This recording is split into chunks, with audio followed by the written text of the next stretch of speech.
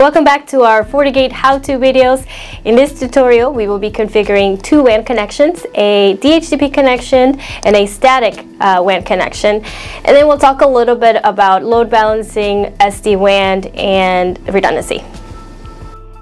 All right, welcome to our lab at FortiGate. We're going to begin by navigating to network on the left side. Here we're going to click on interfaces. And we're going to be working with physical interfaces. Click there.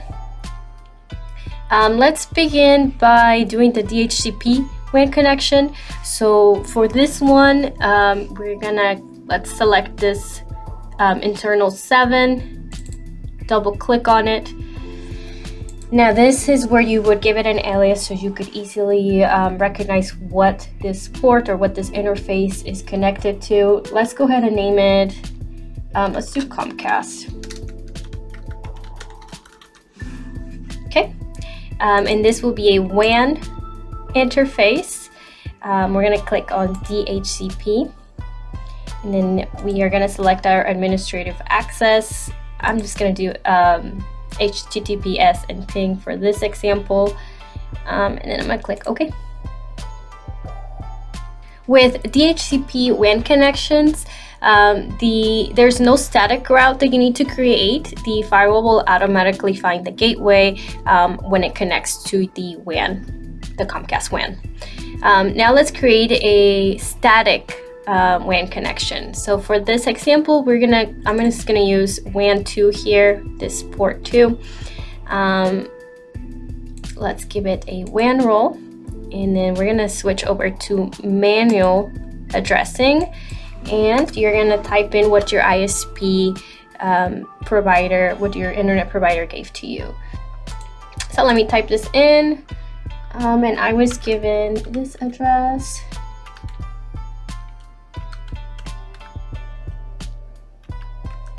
/ the submask.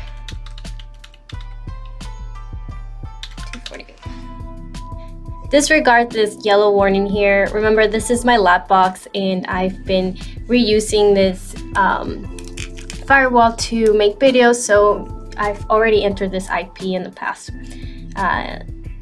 Same as my other interface, I'm only going to use HTTPS and ping for this one. Here you would use your VDOM settings if you've created VDOMs. I'm going to click OK. And here's your new WAN connection. Like I said, for static WAN connections, you do have to create a static route for the gateway. So on the left side, you will see interfaces, DNS, IWAN for extenders. Click on static routes. Here we're going to click on create new. Destination, you're going to leave the zeros.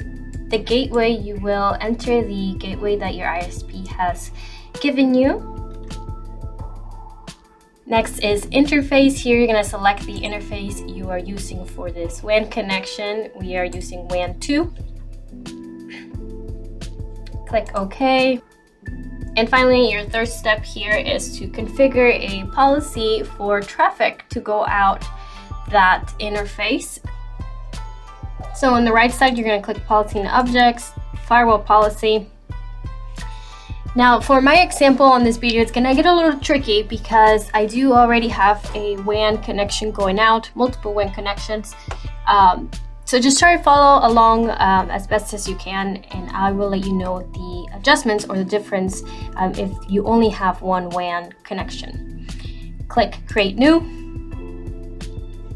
And we're going to name this one LAN to WAN, and we're just going to do web access for this one. Incoming interface, so this is going outbound, so we're going to select our internal, let's do internal 2. Outgoing interface, this is where you would select that WAN 2 port. However, because I have multiple WAN connections and I've already linked them for SD-WAN, mine would be under this one here. which is my SD-WAN zone. That includes WAN 1, 2, and that third one I just created. Next is the source. Here I'm gonna select an object I have previously created for my internal to subnet. Destination is gonna be all. Schedule always. Service, we are gonna select just web access, which I have a group that I have already configured for that. So I'm gonna select that one. The next step would be to select your security for this profile. I'm gonna go ahead and click OK. Alrighty, so now we've got 1, 2, 3 WAN connections configured on this firewall. The next thing that comes into play here when you have more than one WAN connection is to configure load balancing or failover. You might want to, learn a little bit about SD-WAN, which would in essence translate to better performance, lower latency, just a better performing connectivity to the WAN. So to learn a little bit about that, I'm going to point you to our SD-WAN video. Thank you for watching. I hope you found this video helpful. Make sure to check us out at Firewalls.com.